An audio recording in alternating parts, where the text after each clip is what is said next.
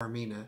And the reason why it attracted me originally is because they offer wide sizes. So a lot of places I cannot buy shoes. That really sucks a lot of times because I see a lot of nice shoes, but I can't buy them. So this shoe is a perfect example of that. This is the first one that I bought.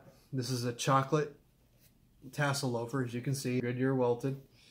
This is an extremely nice shoe. The only drawback, as I mentioned before, I have usually a triple E shoe size, is like regardless of what I have. So with this being the case, I got a double E in this and got it stretched out. Now, with that being said, it was extremely painful. The Goodyear welting, as any of you know, if you break in Goodyear welted shoes, it does hurt your feet. There's no going away about it. It is painful. But I made it more painful on me by getting a double E, thinking I could stretch it, which sometimes it does work. I have done it in the past, and it's perfectly fine. But if I had to do it all over again, I would have got these in a triple E.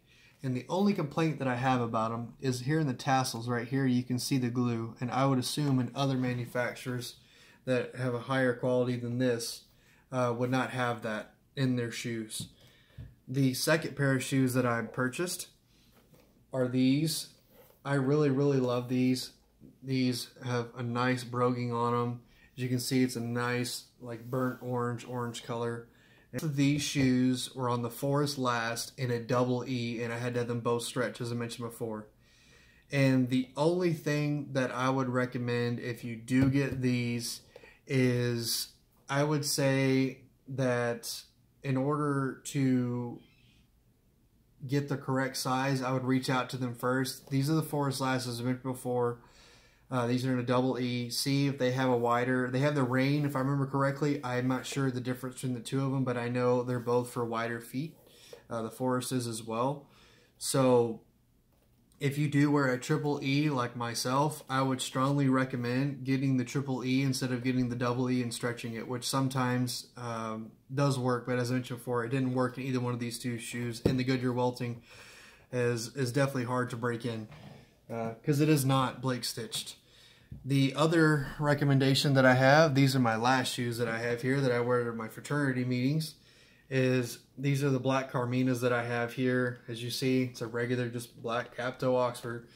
With these, I got the triple E Forrest, and it is a complete difference. It's not even close. These are completely different. I really enjoy them. I didn't need to have them stretched or anything. The pain is a lot less from the double E's. And if I had to do it all over again, I would have just went triple E because that's what I normally wear. But like I said, I was trying to skimp by thinking that I could get it for the double E with size. It didn't work. The only thing that I regret not doing is buying flat laces. As you can see here, these are like the regular. I would like to try the flat laces just to see if I like them or not. I've seen them on other people's channel, for example, Kirby Allison or Tutorial Talks, and they really do bring a different dimension to the shoe, and a lot of people do not use them, so it's just something else with your outfit that kind of makes it pop, you know, make it look real nice. And these are my review of the Carmina shoes that I have purchased, and y'all have a nice day.